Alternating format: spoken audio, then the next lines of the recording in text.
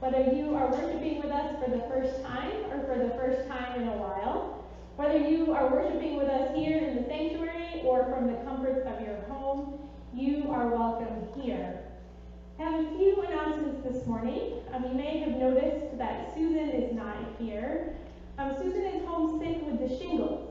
So if you could include her in your prayers, I'm sure she would appreciate it. She's doing okay. I talked to her. She hopes to be back next Sunday, and we hope she is. So it'll be a quieter service today, unfortunately.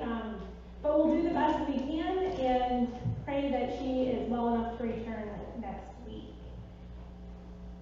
Please save the date.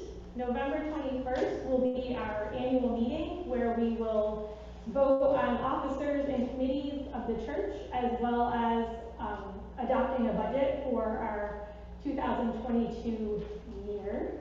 So just kind of put that in the back of your heads, November 21st after worship.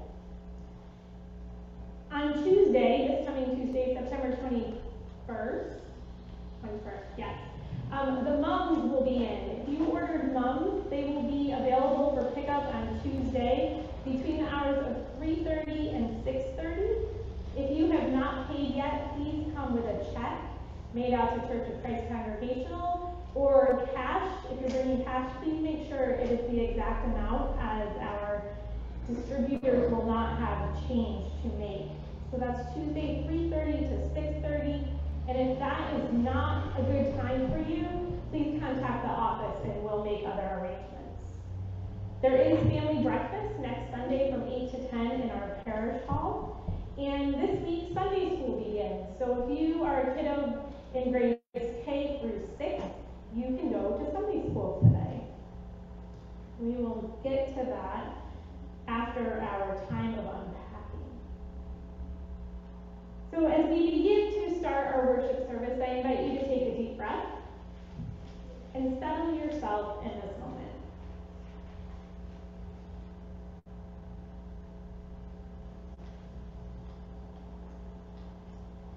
Last week, we began a journey.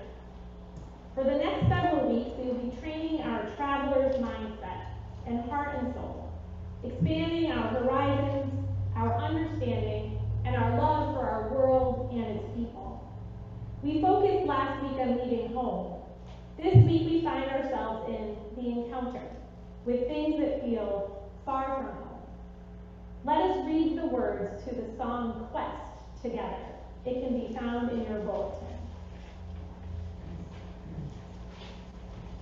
Far from home, we know we're seen. Everywhere is full of meaning. Different folks expand our world, and awe of all, the creation and its beings. Jesus often crossed paths with others not from his tribe. He did not shy away. Actually, he most often sought out these opportunities. He met people in their daily lives and locales, such as the Samaritan woman at the well and her community, and engaged with all of them at the point of their deepest yearning. When we seek out and open to new encounters, new people, new relationships, we allow ourselves a spiritual rendezvous with humanity. And in this act, we discover more depth within us than we previously could have ever imagined. How can we shift our perception, redefining strangers as friends we have not met yet? Please join me in our opening prayer, which can be found in your bulletin. Let us pray.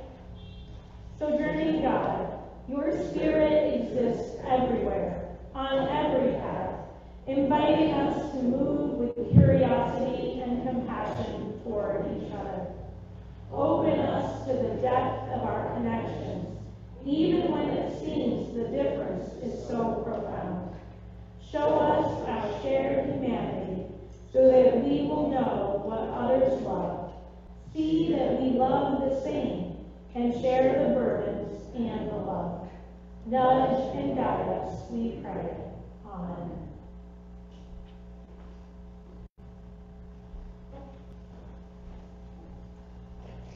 Weary travelers are part of so many stories that hospitality. Jesus was surely weary, stopping at the well in the heat of the day for a drink.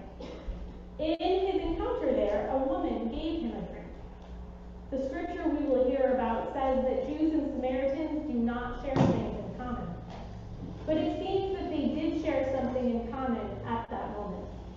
They shared the thirst for water, and ultimately the water of life that flowed between them from the heart of the divine.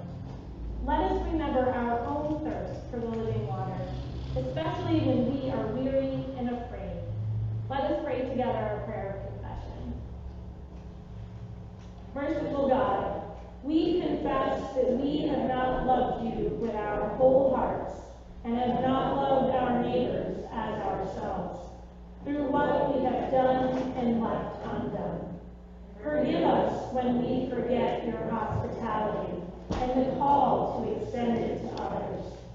Guide us as we seek to turn around toward greater love.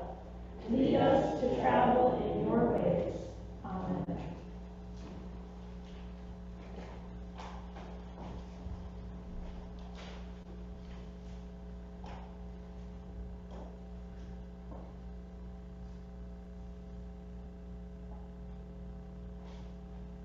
Brothers and sisters, know this. The cup of grace is already extended to us, now and always.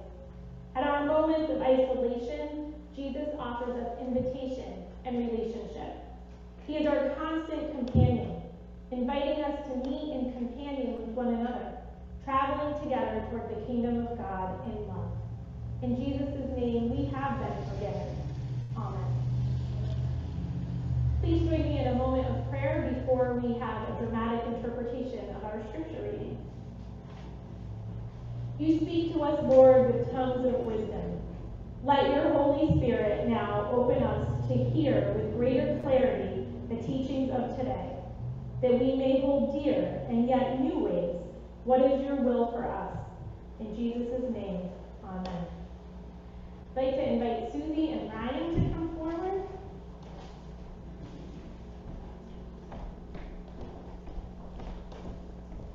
And just remind you to talk louder than you might normally would because you have your masks on. Make sure it's on.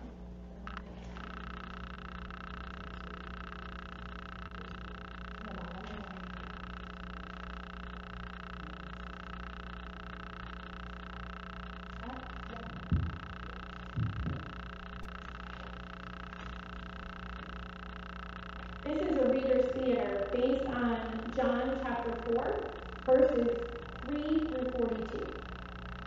Jesus and his disciples left Judea and returned to Galilee.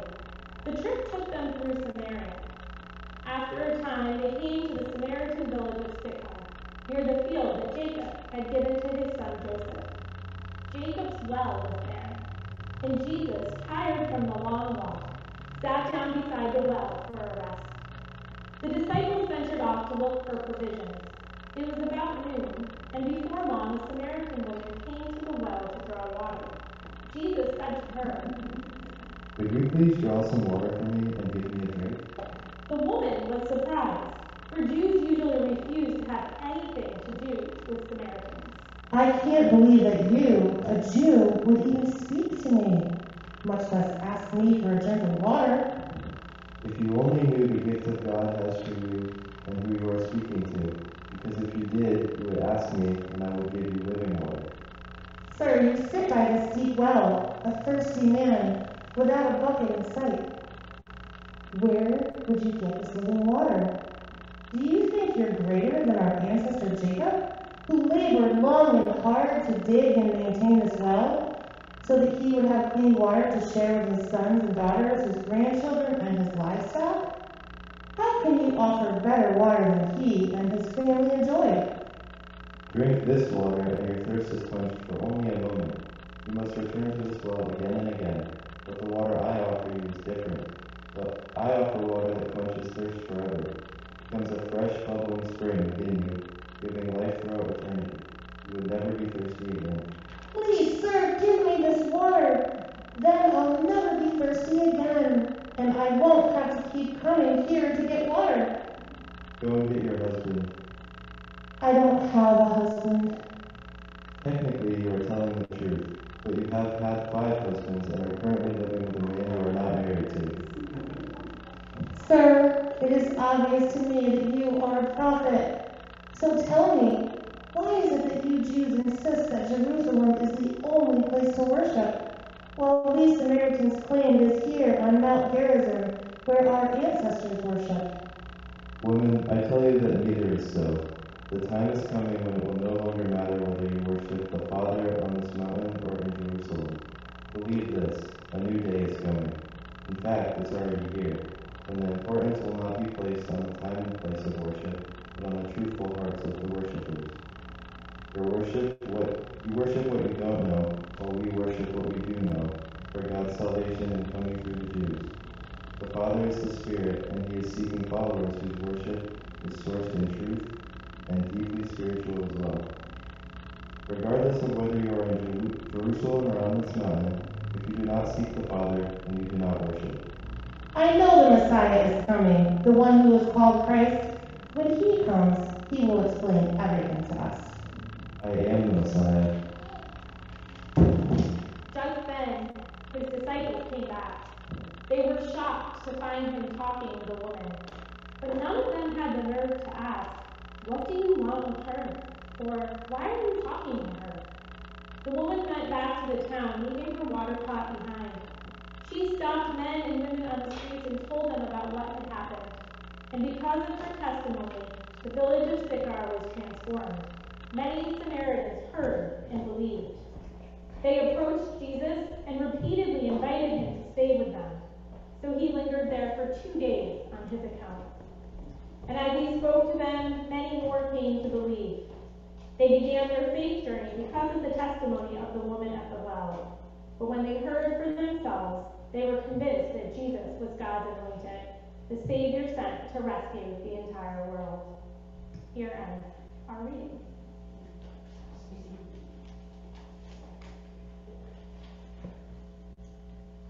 So, I'm going to ask you to be brave and to try something. We're at the time for our time for unpacking, but we need a hymn for the journey, and we don't have someone to play the music for us. But it's not too terribly tricky of a hymn.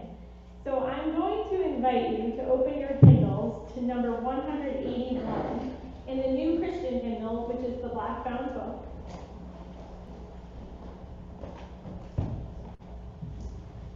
We're going to attempt, with our very best singing voices, and no music to accompany us, verse 2 of the song. Are you ready? Okay. Not yet? Okay, I'll give you a couple of seconds because I need everyone's help. I'm going to shut my mic off. Ready?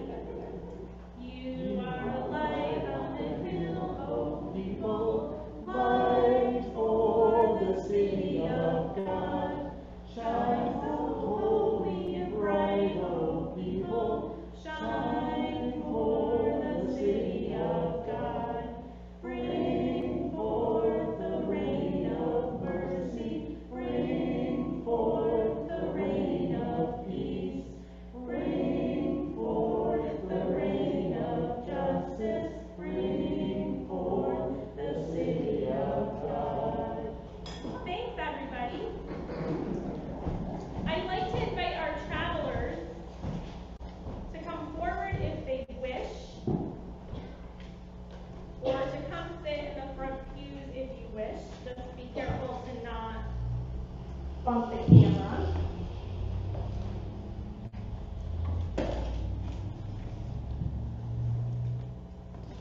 Looks like our travelers are going to stay in their seats. Okay, we can do this. Okay. Sit over here so they can continue.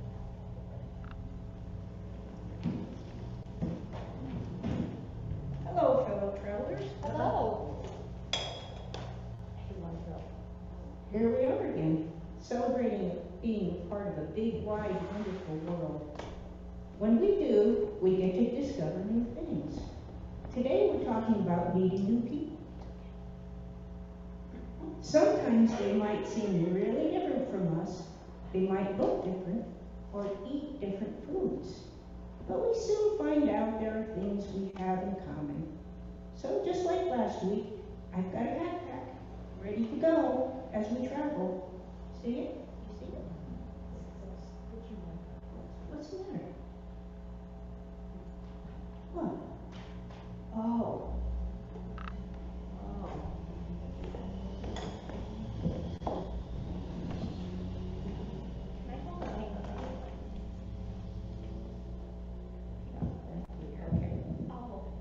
Oh my goodness. I see my trusty travel flashlight turned itself on. I wonder what it's trying to tell me. Let's see what else is in the backpack today. Sure.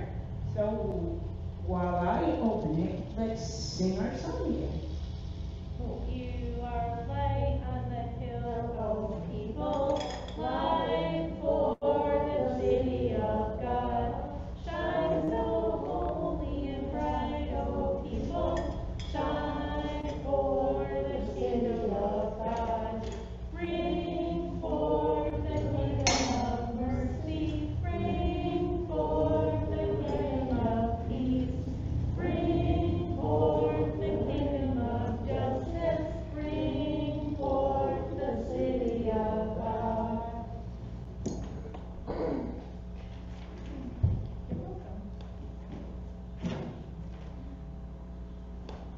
So look at that. It happened again. You sang about light and hello. That's Italian for how nice. More light appeared. Not just one light, but look at all those different lanterns. One thing is for sure, everywhere in the world has daytime and nighttime. So everywhere needs lamps. But look how beautiful. This one is a gift that I got from a friend at my home. This one Rob from over with.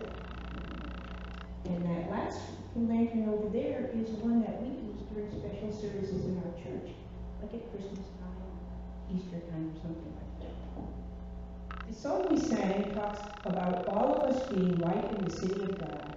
Remember from last week that the city of God is a place where we are all citizens. Everyone has a place in the kingdom of God. Even though we may look different from each other, we might speak different languages. We all need light to help us find our way in the dark.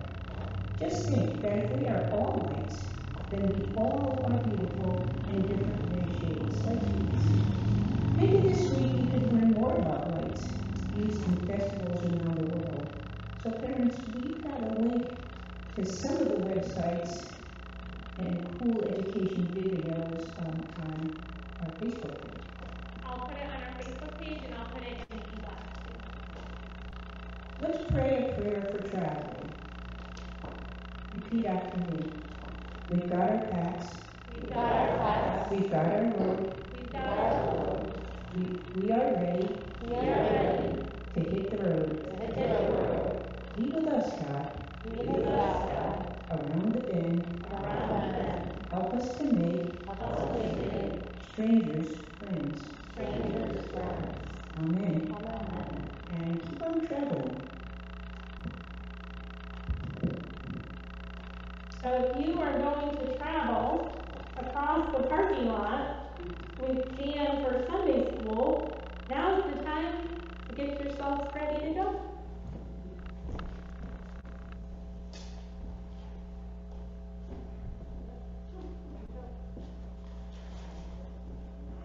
Don't be shy, she doesn't want to go by herself.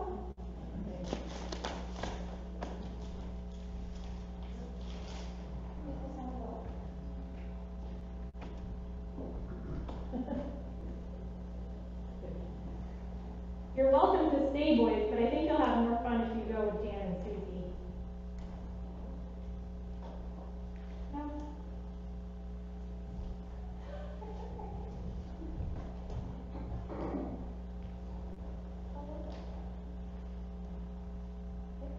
All right.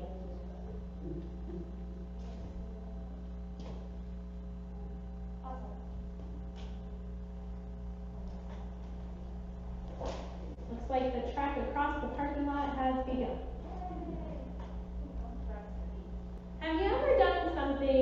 that you didn't have to do, but really you did have to do it? I've been known to say that I look forward to the days with no have-tos, but those don't come along very often. There are tasks and events in our lives that while we don't have to do them, we do. I don't have to water my plants, but if I don't, they die. People don't have to move closer to their aging parents, but really, when it's been determined that it's safer and easier for their well-being, we have to. Students don't have to study for their exams, but if they don't, they may not pass, and that has a domino effect. Sometimes doing things we don't have to do, but really we do have to do, takes courage. Jesus has to get a drink of water, but he doesn't have to get it in Samaria. Samaria wasn't exactly on the way home. The Samaritan woman also has to get water, but she doesn't have to get it from the well in the heat of the day. Except they do. The circumstances of their lives cause them both to be at the well at the very same time, and an opportunity for both is suddenly present. The woman goes to the well at midday because that is the time when she feels she will be safe. Safe from people staring and talking, not to her, but about her. Safe from the uncertainty about whether she is welcome there, and maybe she isn't. If you have ever been left out, you know it can feel worse to see people ignore you than to just stay home from the very beginning. If that's the case, she went during a time that would be safe from that awful feeling about being left out. Knowing you're an outsider, that you don't fit in, is hard, difficult. And regardless of the reasons why, this woman is certainly an outsider. We learn from Jesus that she hasn't led the most stable of adult lives. We know that she has lived with at least 6 different men, 5 husbands, and an unknown number of not husbands. But we don't know why. Did her husbands die? Did her husbands throw her out because she couldn't have children?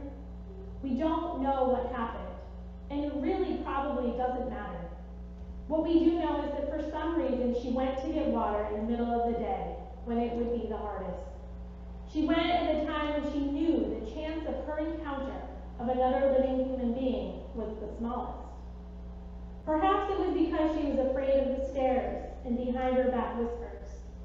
Maybe it was because she just didn't know how to fit in with women who hadn't experienced the same kind of loss she had.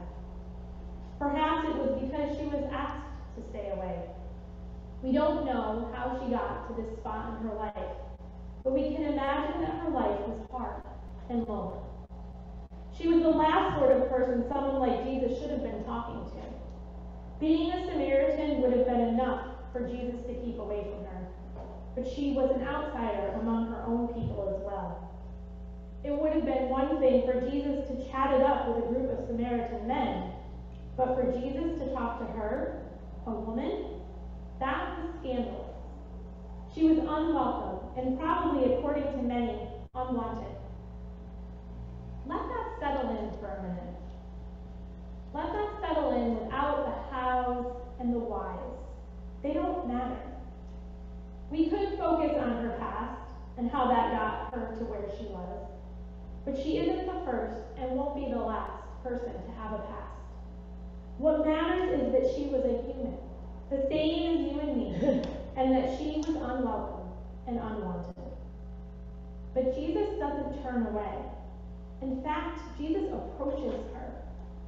They both have what the other needs. The woman has provided Jesus with water and an opportunity to show the woman that she is loved by God for who she is, fully known and loved regardless. Jesus has provided the woman with the opportunity to see God through him and the realization that she is known and loved. We are constantly being provided with opportunities to see the face of God in others. We often don't take advantage of these opportunities because we are afraid and unsure. Turning away from that which is unfamiliar to us is much easier than trying to cross boundaries, often boundaries that we have get to know the other. But if we follow Jesus' example, we can see that Jesus never turns away. In fact, Jesus often sought out opportunities to engage with and get to know others that were on the margins, outsiders, people who don't fit in. We need to follow Jesus' example and be courageous enough to step out of our comfort zone, see the face of God in others. We don't need to, but we do. As Christians, we are called to love our neighbors as ourselves. And loving our neighbors means not turning away. Loving our neighbors means getting to know them and their stories. Last week's focus of traveling was on the act of leaving home. When we stop to think about that, every time we leave home, we are presented with an opportunity to learn about ourselves and others. This week's focus is on the encounter. An encounter is probably best described as an unexpected experience. As much as it would be nice, we cannot plan encounters. Encounters happen when we are open and ready, and circumstances fall into place. Not all encounters feel good from the start, or even at the end, if we're honest. Encounters can be unnerving and sometimes terrifying, but they often change us. And while we can't always control what happens to us, we do have some say in how we respond. When we are given the opportunity to encounter the other, we are called to be like Jesus and not turn away. We heard earlier in our worship liturgy this morning a quote from Rick Steves that travelers are friends we haven't met yet. I like this. Valerie Kaur, American activist, documentary filmmaker, lawyer, educator, faith leader, creator of the Revolutionary Love Project, and author of our next book group book, See No Stranger, a memoir and manifesto of revolutionary love, describes strangers in a beautiful way, in a way that I think takes some of the fear of the unknown away. She describes strangers as being a part of her that she does not yet know. When you see your neighbor that you are called to love, and all humans are our neighbors, look at that person and say to yourself, you are a part of me I do not yet know. I think that is so powerful, because we are all connected, and we all have something to offer the other. If only we can recognize it and use our opportunities to make these connections real. My friend Liz shared a video with me that touched my heart and serves as a wonderful example of this type of change that can happen when we encounter the other. We can't show it this morning, but I'm going to tell you about it. And then I will include it in the worship video link that goes out later this afternoon, and the e-blast, and our Facebook page, because it's that good. The video starts with a little boy packing a backpack with Twinkies and apple juice. As he runs out the door, his mother asks where he's going, and he says he's headed out to find God. He ends up sitting on a park bench next to a homeless woman. As he starts to eat a Twinkie, he offers one to her. They eat, chat, laugh, and toast with their apple juice. When he runs home in time for dinner, his mother asks, "Did you find him?" The boy responds with, "God is a woman and she has the most beautiful smile." The video would be cute if it ended there, but it doesn't. The video flashes back to the woman who tells a friend that she just ate Twinkies with God, but that God is much younger than she expected. Beloved ones, we never know what or who we might meet in a day. But perhaps more importantly, we don't know who might have a life-changing encounter through our actions. Each and every day we have encounters or unexpected experiences. With open eyes and open hearts, these experiences can be life-changing. They can be life-giving. One of the UCC's better-known taglines is that God is still speaking.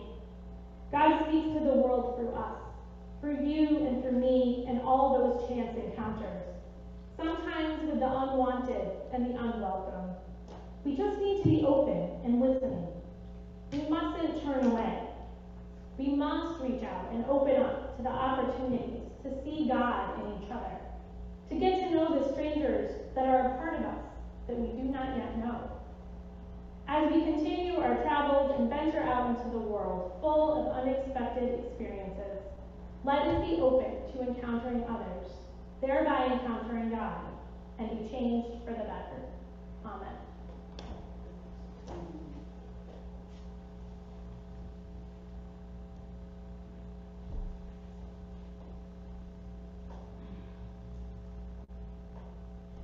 Journaling has been a long time practice of those who travel.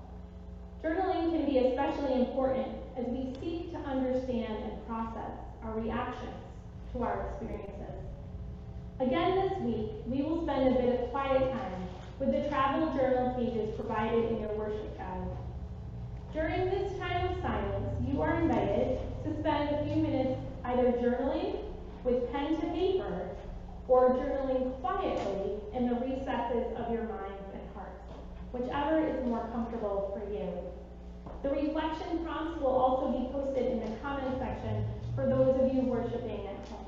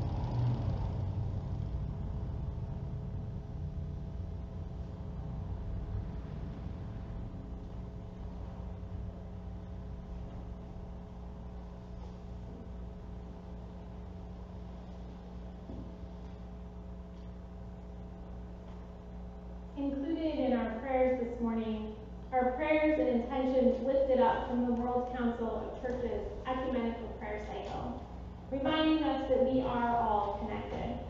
This day we will include prayers for and around Argentina, Paraguay, and Uruguay. Let us continue our time of prayer. God of justice and love, mercy and hope, be with us this day as we gather together as a family of faith to connect with you and one another. We have so much to be thankful for. We give you thanks for new starts and new beginnings. We give you thanks for individuals, churches, and other organizations who remain committed to seeking healing, justice, and truth. We give thanks for the ways in which those of different faiths and ethnicities work together for the common good and for the needs of people and creation. And we give thanks for how churches, from out of what people are experiencing, have led global ecumenical work for an economy that serves life. In addition to being thankful for all of these blessings, those we've named and those on our hearts. We pray for and ask that you grant greater respect for Indigenous people and greater acceptance of all peoples across boundaries of ethnicity and religion. We pray for the protection of children from violence and abuse and recognition of their rights and dignity. We pray for those who protect and care for the region's threatened soil, forests, waters, and glaciers. We pray for truth and justice and continuing investigations to find those responsible for crimes against humanity and continued healing for those affected. We lift up to you Janet and Mary, Maria, Dennis, Tim, Maureen's sister and niece, Gigi and Tiffany. We lift up to you Jackie and Doyle as he travels out west to see his family. We pray for Sandy and our Michigan sister Lauren, and for Susan, and we pray for those whose names we lift up to you now. Evan, Sarah, Lucille.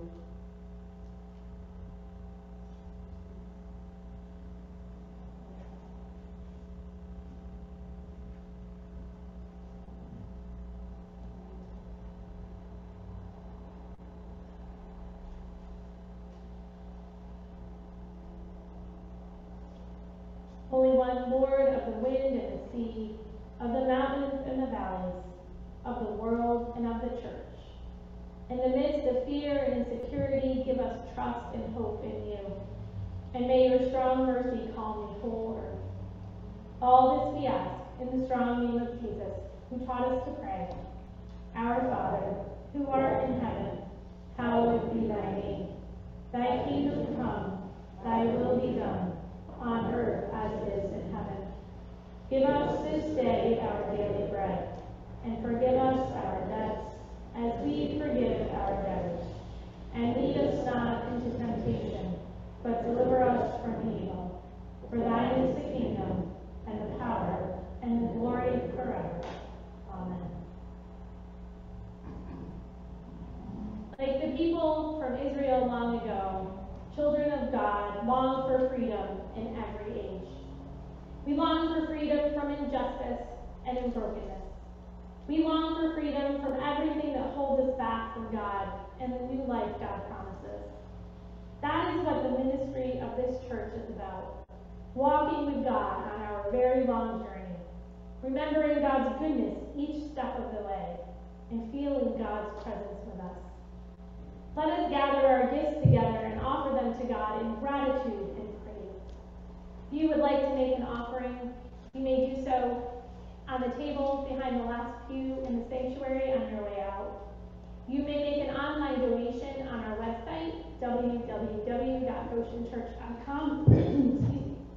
And if you would like to mail in your donation, you may do so to P.O. Box 216.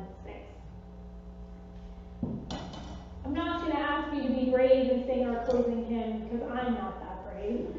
So, in lieu of our closing hymn, we will now share together our common commission.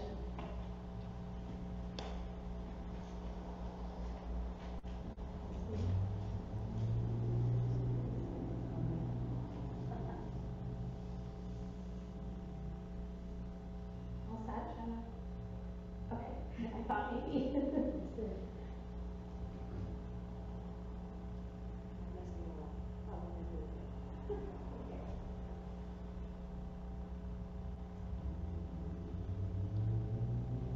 Got slides to skip, slides to go back to. Please join me in our common commission.